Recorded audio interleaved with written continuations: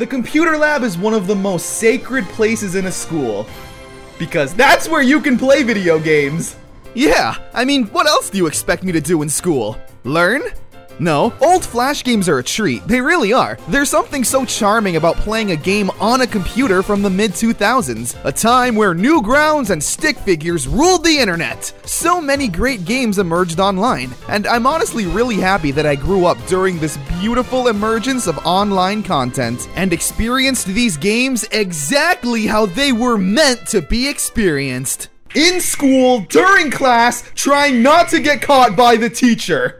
So today we're going to check out a handful of old school Flash games that made school just that much more bearable. These games walked so Five Nights at Freddy's could run. That doesn't make a lot of sense. Let's begin!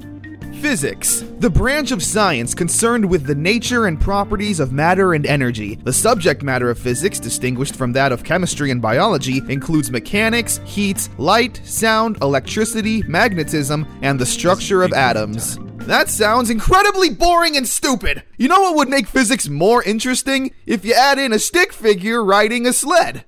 It's genius! This is Line Rider. Now this game holds a very special place in my heart because it was the first Flash game I ever played in the history of ever. The concept is simple, okay? You got this guy in a sled, super excited to adventure, but with nowhere to go. It's a sad story when you think about it. So it's our job to draw lines for him to ride. You draw a path and then hit play to see your magic at work. He's gonna do it. Wait for it. This is gonna be good. And he said, yeah, boy! Living that extreme lifestyle. That's what it's all about. Aw, and it's over. The game uses really fun physics that you have to work with in order to make a successful track. However, I'm dumb and just draw lines hoping for the best. I was so addicted to this game that I didn't even care that my track sucked. Again, I mainly played it in school during class. I couldn't get caught because then I'd get in trouble, so mindlessly drawing a few lines here and there to see what would happen was more than enough. I call this one the YouTube, because it's an endless cycle of pain that I can't escape. Seriously, I need help. Please rescue me! You can do some pretty incredible things in this game. I remember seeing YouTube videos recreating World 1-1 from Super Mario Bros. And was just in awe. Like, I'm nowhere near that creative. I just make tracks that see the Line Rider fly off the sled and go crazy. I'm sorry, buddy. While still on the topic of stick figure games, here's... Oh my gosh, I feel bad now. Defend your castle! Defend it from what? Well, obviously the dangerous and threatening... unarmed stick figures. You grab them with your mouse and fling them in the air so they can come crashing down and become stick figure pudding. Yeah, it's mindless and mean, and I do feel bad since these guys are just stick figures that can't fight back. But gosh, is it fun to just throw these guys around. I feel like I now have a god complex. You can buy all kinds of upgrades and repairs to your castle, and they're pretty spendy, meaning you'll need to invest a lot of time into the game. Also, why are we calling them casualties? Doesn't that paint me out to be the bad guy? Oh well, sorry bro. Another stick figure game that was really popular because, remember, the mid-2000s was just dominated by them, was Fancy Pants Adventure. I never got to play it because the school always had it blocked. From what I could tell though, it was a really charming 2D side-scrolling adventure game, going full force with the pencil-drawn aesthetic. I played a little bit of it and had a lot of fun. The physics, animation, gameplay, it's all incredibly solid, and I can see why the game has a strong, loyal fan base. Heck, this game is better than a lot of modern 2D side-scrollers I played on the Switch. Who would have thought pants was a great concept? I should start wearing some.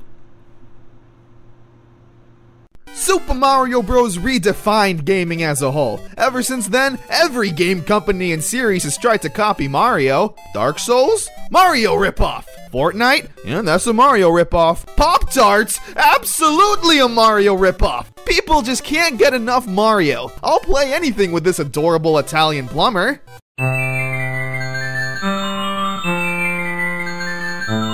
Okay, hold on a second. Super Mario World Flash. I wonder what this is gonna be! Well, would you look at that! What we have here is a Flash game of Super Mario World. Kinda. It uses all of the game's assets like the sprites, music, and artwork, but just throws you into a handful of uninteresting and uninspired levels. Yeah, if I wanted to play a mediocre Mario game, I'd just make levels myself in Mario Maker. I guess for being a free Mario game in 2006, it's not that bad, and I really shouldn't complain. I mean, what did I expect? It's a Flash game I'm playing during science when I should be writing a report! Playing a Mario game with a keyboard is hard. Okay? Playing this game with a controller would be super easy, so I guess limiting the player with keyboard controls is where the difficulty truly lies. But for what it is, it's a charming piece of history. So one day I was really bored in class and didn't want to play Super Mario World Flash, but I did want to play a Mario game. So I came across this.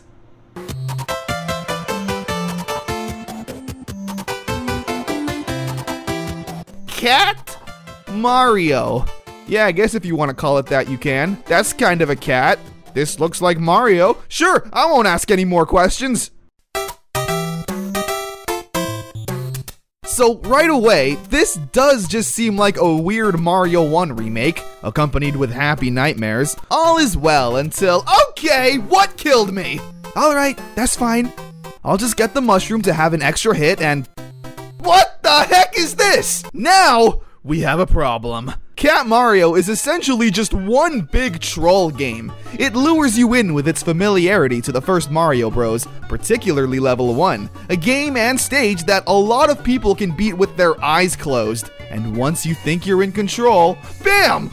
That happens, just out of nowhere. The game was released in 2007, the same year as Kaizo Mario. I guess that was a good year for people wanting to go blind with rage. So if you're looking for a good troll game and you just really want to get upset for some reason, then Cat Mario awaits. Spank the monkey. That's the game. I honestly don't remember why or how I came across this game as a kid, but here we are.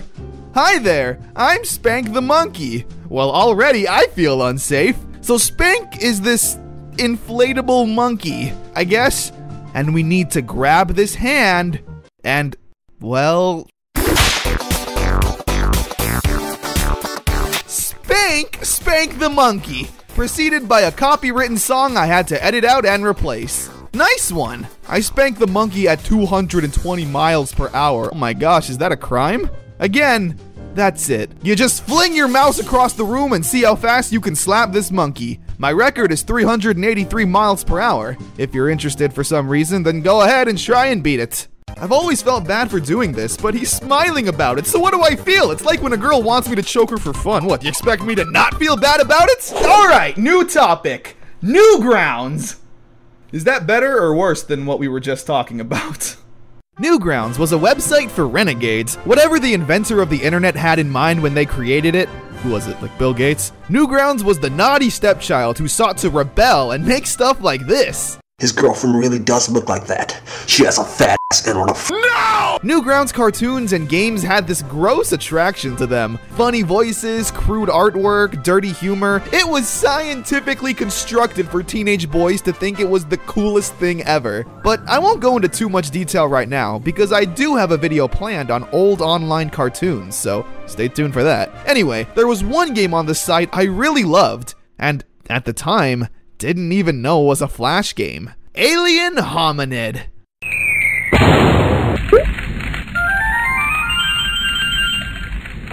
The premise is simple. This little alien crash lands on Earth and the government wants to capture it. So we blast them. The game is a 2D running gun. Just blast everyone in your way. The visuals are really what sets it apart from other 2D shooters. It's got that trademark Newgrounds look. Everything looks crude, but in a cute way, and every human has that Oni/Egoraptor face. You know, those ones. The game is charming and fun enough, albeit pretty difficult. Alien Hominid doesn't go full-on Newgrounds with its offensive and weird humor, considering the game actually got released on the GameCube, Xbox, and PlayStation 2 on November 21st, 2004. That's really crazy, and honestly how I first experienced the game, renting it from a Blockbuster. And then one day in class, my friend told me you could play it online. Granted, not through Newgrounds, but instead some weird bootleg website that was guaranteed giving the school computer some kind of virus. But sometimes simplicity is best, finding joy in the most basic games. Yeah. Helicopter. You constantly move forward and need to hold down the right mouse button to raise higher and let it go to drop lower, all while avoiding obstacles. It's Angry Birds. It's Angry Birds before Angry Birds was a thing. And I'm so bad at it. But it's not my fault. Look at these hitboxes. I absolutely take no responsibility for me being bad at this game. Alright, maybe I do a little. Now there's obviously a lot more classic Flash games that I didn't talk about. CoolMathGames.com, Happy Wheels, some more stick figure games. The list goes on, but there's always room on that list for part 2. So let me know your favorite classic Flash game in the comments below, and I'll make another video and I'll probably talk about it. So, you know, for now, drink your milk, help others, and spank that monkey.